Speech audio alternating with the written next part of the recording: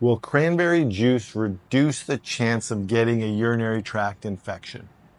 Stick around to the end, so it might.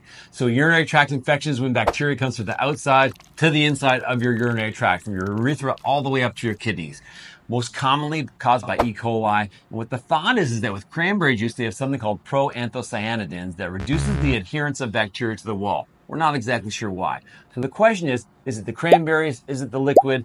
Is it going to reduce it? A recent paper in the summer showed that there is a almost half reduction in the incidence of UTIs. This does not treat urinary tract infections, but it just might help in a combination of the cranberries and the volume of the liquid as well. Okay, so the study was not fully conclusive, but did suggest that, yeah, cranberry juice can possibly reduce your chance of getting a urinary tract infection. In addition to good hygiene, voiding after sexual intercourse, and staying hydrated.